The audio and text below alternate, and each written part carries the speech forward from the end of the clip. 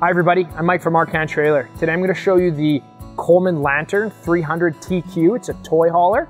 They build two different floor plans in the toy hauler. This is the larger of the two. It does have the slide out. There is the smaller 251 toy hauler as well, where you actually park up in the living space, whereas this model does feature a separate garage. So you will need a heavier duty half-ton truck to haul this guy, or of course a 3/4 ton, but if you got toys, you're probably thinking about that already. So we'll go ahead and get started on the outside, take you through the living quarters first and then into the garage. So as you can see, nice big trailer. So 30-foot unit coming in total length, right under 35 feet. Okay, so nice big power awning.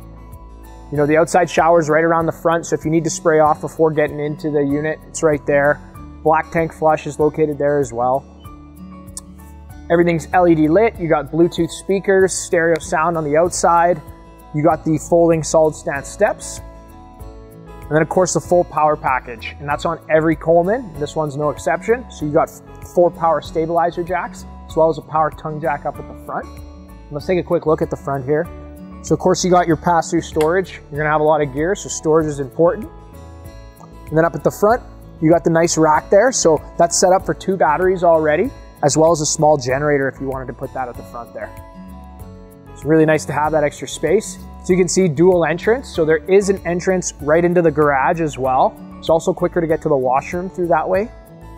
And then this one does feature the patio package that we add on, but we're gonna get to that when we head inside.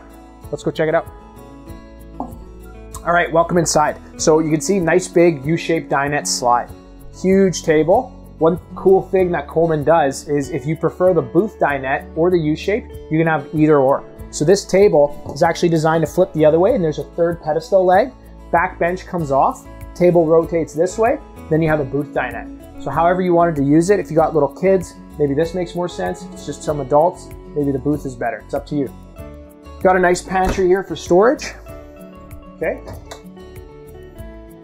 There is storage underneath the booth dinette on either side as well. Entertainment up at the front. You got your Bluetooth deck, fireplace that does double as an electric heater. Now this is an enclosed and heated underbelly as well. So if you are going, out May long and it dumps snow on you, you don't have to worry about your tanks and such freezing up. You have a 60-gallon freshwater tank on here. Let's check out the master. Queen bed, sliding pocket doors on either side. Okay, so these just unsnap and close. Gives you a little more privacy. Really nicely lit. You got 2 lights up top, reading light underneath, nightstands, drawers on either side, USB ports, and 110 outlets as well. Okay, and of course your closets and an extra shelf in between there. Let's just check out the kitchen here. So you got just some basic cabinetry. You got the big farm style stainless steel sink, oven, microwave, everything you need. You got the big 10 cubic foot fridge. So this guy here, it does run off of 12 volts. So like I was saying, you could throw 2 batteries in the front if you wanted. You could do a solar panel on the roof. That'll power this fridge indefinitely. Or of course, if you're plugged in outside, then you got nothing to worry about. So really nice to have. 10 cubic feet, much bigger than the 6 or the 7 cubic foot you'll see in a lot of travel trailers.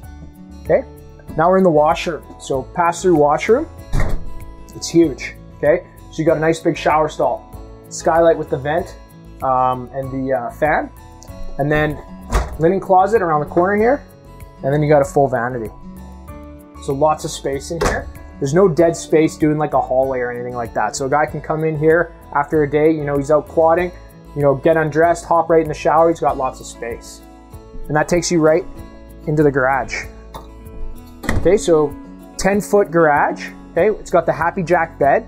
So there's a couple things to note out here. So these benches will fold down. There's additional cushions here, and you can have an extra booth dinette on the outside or in the garage while your camper's open at the back. So while your toys are parked outside, you got kind of this nice deck living space area. So these are electric. They go up and down just on this switch right here. It's nice and easy. And then you just got a cabinet for some gear as well. There's hookups here for a TV. So if you wanted to have a TV kind of while you're outside on the deck, that's where you do it. You got vents in either corner for fumes, okay? And there are windows on either side of you as well. So you got these tie downs here. These are all rated to 2,500 pounds. And they're welded right down into the frame, okay? So you don't have to worry about your toys moving around on you as long as you strap them in correctly. And that takes us right back out onto the deck.